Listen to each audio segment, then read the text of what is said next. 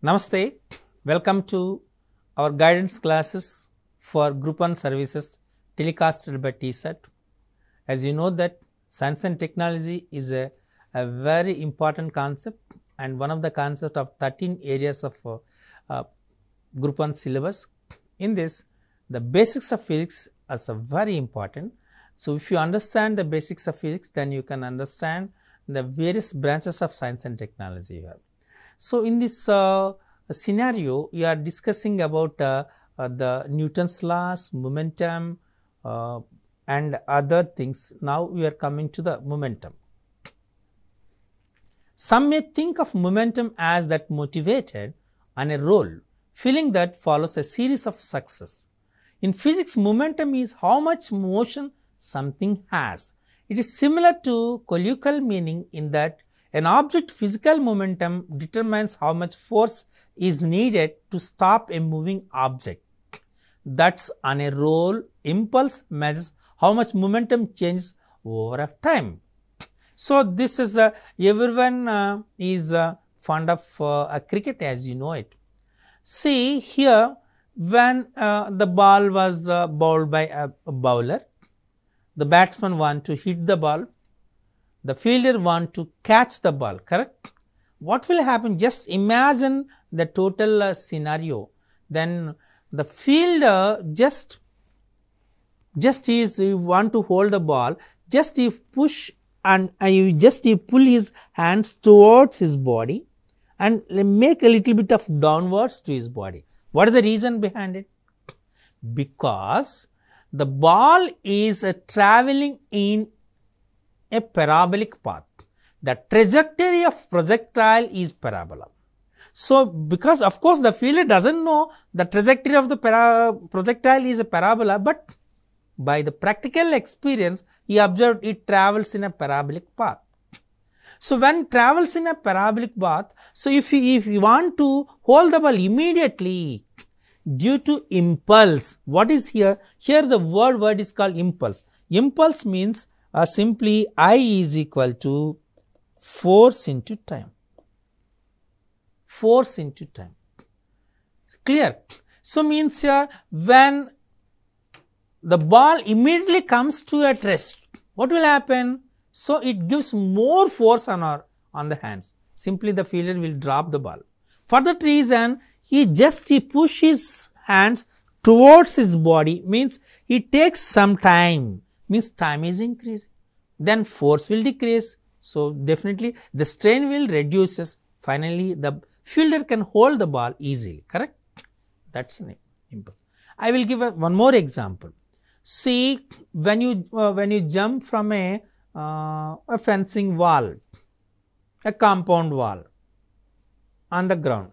If the ground is covered with sand, then it is easy to jump on the sandy ground.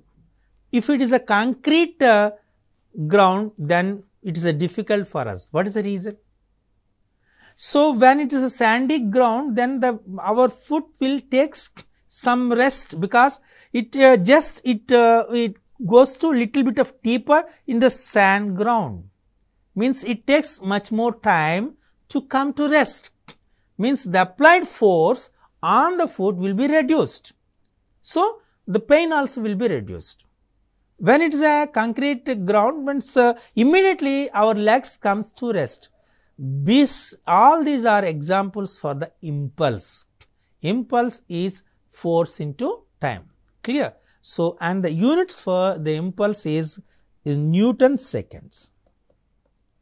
So, this is a very important. So, impulse means force into time.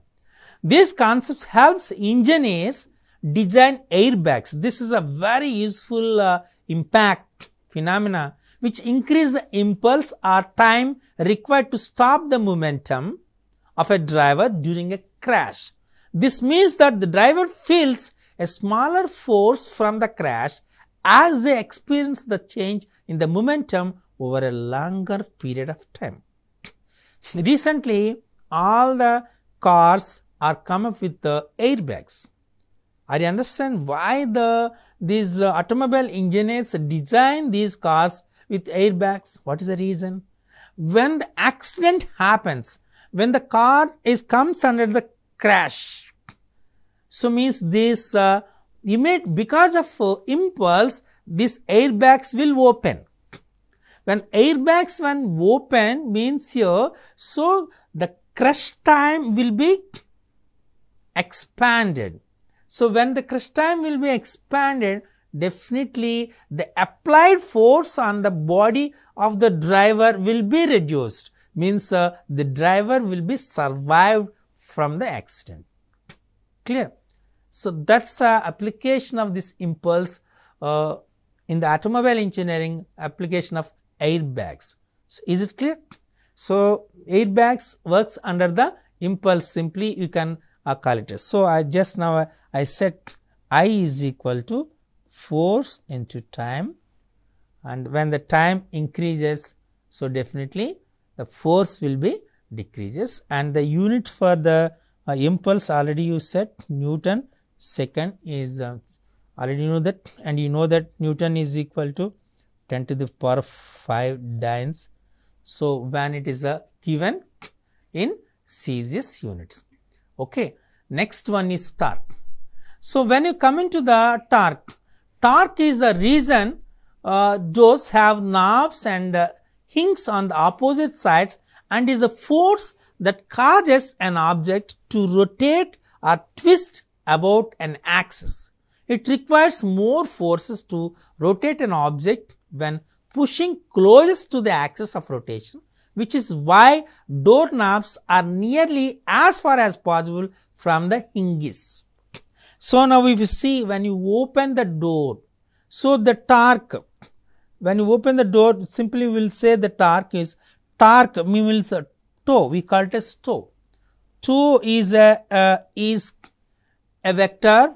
This is called F bar cross R bar. It's a vector product. There is two kinds of products, a vector product and scalar product. So means here it is called is Fr sin theta. Fr sin theta means, so torque is a vector. So when it's simply when the door was opened, it requires more force to rotate an object when pushing closest to the axis of rotation, which why this one. This is a very important thing. Toe is equal to F bar cross R bar, and the torque is a vector quantity. Clear? Now coming to the next one, the simple harmonic motion. So the simple harmonic motion we will call it as simply SHM. We call it as HM, simple harmonic motion. When the body is in a periodic motion, like a block bouncing up and down on a spring, or a pendulum is swinging, you are observing this pendulum in wall clocks, correct? Left to right and right to left, back and again. With this kind of movement, an object passes through a central position to one side and then moves the same amount to the other side after each pass through the center, so that the maximum displacement is equal to both the ends, moving in this direction. This is called a simple harmonic motion. Clear? In this pendulum example, the pendulum swings just as far left as it does right. It's called harmonic motion because musical sounds are combinations of simple harmonic waves and sound waves emitted by the musical instruments. This is a very important thing here. Musical sounds are combination of simple harmonic waves and sound waves which are emitted by the musical instruments. That is called a simple harmonic motion. Clear? Here I am going to discuss about one more thing here, and the work is simply this called F bar dot S bar, or simply we call it as Fs cos theta. Okay, F bar, so Fs cos theta. Here we can say this, I will give a small example. So, even in textbooks also we gave the same thing here. One railway porter just carrying lifting some what you call suitcases and bags on his head, and he traveled from platform to main gate. So, you can say I no need to give a single pi to you. The reason is the work done by you is 0. Physically, scientifically, you can say as 0 also. What is the reason? See, f bar w equal to f bar dot s bar, correct? It is a scalar product of force and displacement. So, Fs cos theta means what will happen here? Suppose he is a porter, he is lifting the weights on his head, means here it is a motion. The motion of the body in direction, and this is the force direction. The angle between these two is 90 degrees. So, means here it is Fs cos 90. Cos 90 is 0. So, means Fs into 0, that is 0. Means the work done by the person is 0. But we have to give for his muscle power is working to lift those bags or suitcases, correct? See how funny the thing here. So, simply work is a scalar and torque is a vector. So, these things you have to remember. So, scalar quantity, a vector quantity.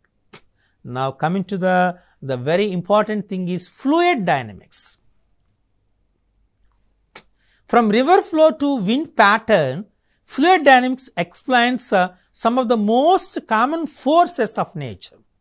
Physics and engineer study flow rates of fluids, type of flow like smooth or turbulent, friction, pressure, fluid thickness, and more to understand liquids and gases. Anyone with air travel experience has been benefited from the study of the fluid dynamics. The shape of airplane wings takes an advantage of airflow, the curved top and flat bottom manipulating the air pressure to lift the plane. This is the very important thing. The shape of airplane wings takes advantage of airflow, the curved top and flat bottom manipulating air pressure to lift the plane. Now, you are observing the plane shape here. So, because it simply the curved top and flat bottom manipulate the pressure. It reduces the pressure and to lift the aeroplane into air. So, this comes under the fluid dynamics. So, fluid dynamics is the very important phenomenon. Okay. Now, moving to the next one is thermodynamics. So, means thermodynamics represents the study of the object with respect to temperature. Thermodynamics regards the different kinds of heat and energy transfer. Heat is a form of energy as you know it and can transfer from hot object to area to cooler one through a radiation.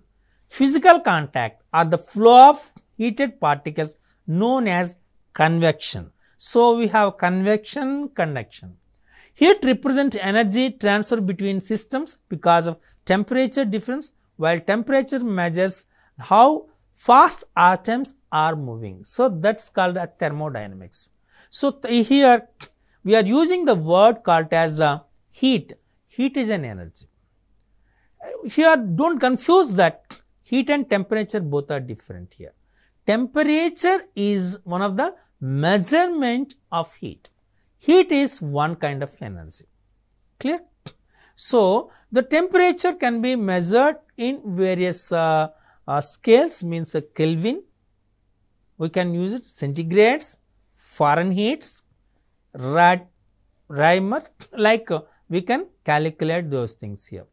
Clear? Okay. So, now we are going to discuss about we will say thanks to thermodynamics and science. The reason is engineers have created air conditioning. Now observe it. Without air condition, so central heating and computers, now all these computers are surviving because of air conditioning, and because when the computers get overheat, then these computers will not work. Even biologists also benefited from this field. Thermodynamics governs how organism receives, store and expanded energy. So, if you want to store the objects, we are using the refrigerators, means it's air conditioning, that one, and we are using air conditions. For example, plants takes and heat energy in the form of the sun's radiation, and animals emit heat energy during for the metabolism. So, as you know it, the plants take the energy in the form of photosynthesis. As you know that photosynthesis, so carbon dioxide and water, CO2 plus H2O, by using this photosynthesis process, these plants will generate the required carbohydrates, correct. So, means the minimum thing here, heat energy. At the same time, the animals emit the heat energy during the metabolism system. So, here we are using various kinds of units, that is called as Kelvin, okay, centigrade and Fahrenheit. As you note, C is equal to F minus 32 into 9 by 5. This is a relation between centigrade and Fahrenheit. These two, by using these two, you can convert centigrade to Fahrenheit and Fahrenheit to a centigrade. So, generally we will take the our body temperature is 98.4 Fahrenheit degrees, and we will convert it in terms of centigrade. We will carry it as 34 degrees Celsius. That relation between degrees Celsius and Fahrenheit is C is equal to F minus 32 into 9 by 5. So, by using this relation, or you can say as 5 by 9 just C plus 32 is equal to Fahrenheit.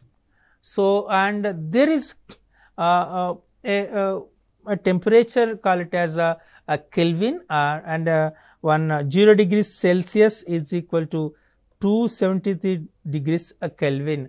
0 degrees Celsius is equal to 273 degrees Kelvin, and like this is a relation, and as you know it, enthalpy, entropy and all these things here about this thermodynamics concept. So, this is most important. Okay. So, now we have to take the relation between once again, that is degrees Celsius, if you take it as is equal to 9 by 5 F minus 32.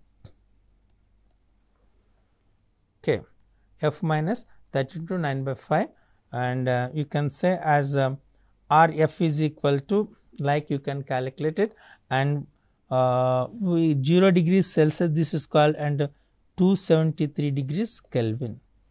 Okay, and this is called absolute temperature.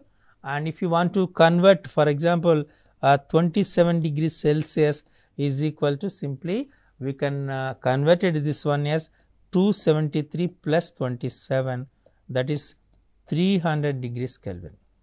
Clear? 300 degrees Kelvin. Like you can say the relation between Kelvin degrees and we are using thermometers to know the temperature, to know there is a clinical thermometers is there, practical thermometers are there. So, to know the temperature. Okay. So, temperature is a unit. So, temperature is a unit to know this is this deals the things knowing about this temperature and relative things is called as thermodynamics. Clear? Okay. And now coming to the very important thing is electricity. Electricity exists thanks to positive and negative charges largely carried by two subatomic particles, protons, which are positively charged and electrons which are negatively charged. Opposite charges attract each other while like charges repel. Whenever one of the charged particles moves, it creates electrical current. So, if you before going to discuss about electricity, this bulb and all these things bulb is invented by Thomas Alva Edison, as you know it. So, that is a very important thing here. So, before going to say that every time someone turns on a light, electrons move from an area of negative charges through a wire towards an area of positive charges, generating a current to power the bulb. Electricity is not just useful for appliances, though it also plays a fundamental role in biology, powering animals, nervous system. Even neurons communicate with the help of electrically charged atoms or ions, generating electrical impulses that power things like muscle movement. Okay. So, now we will see there are two kinds of charges. We call static electricity and the second one is current electricity. Okay. When the two objects are done with the friction, a static electricity will be generated. Someone loses the electron, someone gains the electrons. So, one will charge as a positive, another one will power as a negative one. So, the units of here the charges is called coulomb, clear. And if you want to simply this presented with Q, the flow of free electrons I is equal to, call it as I is equal to Q by T. Is units for the charge is coulomb and T means coulomb per second, and units for I is ampere. And to measure the current in a conductor, we will use the ammeter. Ammeter is the instrument, generally we will use it. Okay. If you want to know that between 2 points, the potential difference generally we will say means the potential difference means the energy required to move one unit of positive charge from one point to another point is called potential difference, and the units of potential difference is voltage, as of course is volt, we will call it as V, okay, and V is equal to WQ. This is the formula, V is equal to WQ, and the potential difference is measured by the volts, and we use the voltmeter. Voltmeter is the okay. So, here the very important thing here in some we can classify the total substances as 3 kinds. One is called conductor, second one is insulator, third one is semiconductor. So, means the objects particles which allows the current is called conductor, which passes through it, allows the current passes through it is called conductor, which does not allows the current through it is called insulator, and some in specific conditions where it allows the current through it is called semiconductor. What is the reason behind it? So, the reason behind these things here, for every substance they have in the atom, we have 2 kinds of the bands. One is called valency band, second one is called conduction band. Valency band and second one is a conduction. Between valency band and a conduction band, there is some energy gap. The smallest unit of energy is called electron volt. This is a very important thing here. 1 electron volt is 1.6 into 10 power minus 19 joules. 1.6 into 10 power minus 19 joules is 1 electron volt. Clear? And the energy gap, and sometimes we call it as a gap, forbidden gap also. If the Fermi energy gap or forbidden gap also. If the energy gap between these 2 bands and valency band and conduction band is more than 5 electron volts, then in ordinary conditions, in abnormal condition also, there is no possibility to drive the electrons from valency band to conduction band, means there is no flow of free electrons. Then it does not allow the current, it acts as an insulator. If it is around 1 electron volt, means there is a possibility to drive the electron from conduction band to valency band or valency band to conduction band by applying some external forces, external energy. Okay. This one, these kind of objects we called as semiconductors. Then generally silicon and germanium will be used for the semiconductors.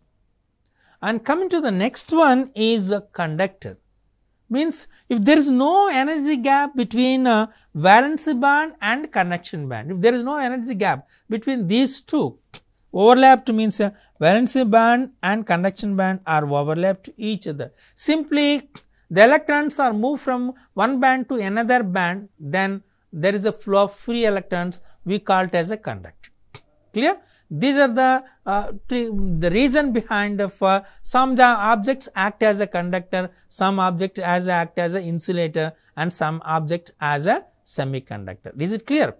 Okay. That's and the very important thing is, so we will use every substance has its what you call it as obstructs the flow of free electrons.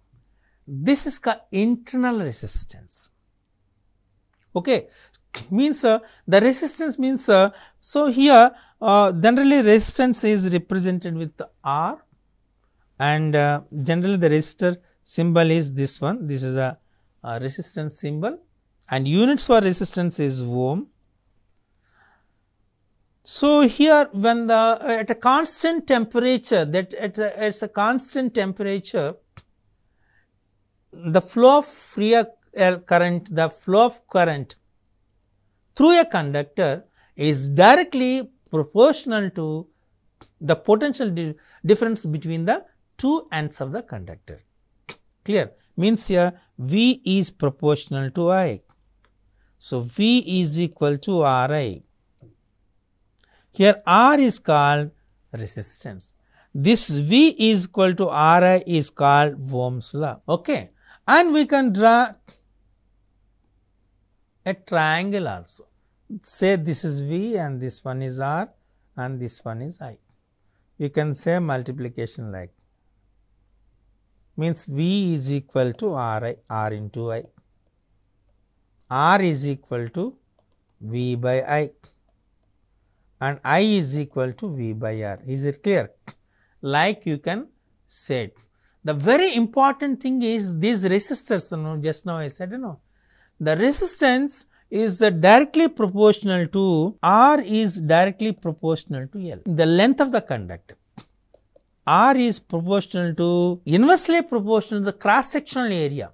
R is proportional to 1 by A, means R is proportional to L by A.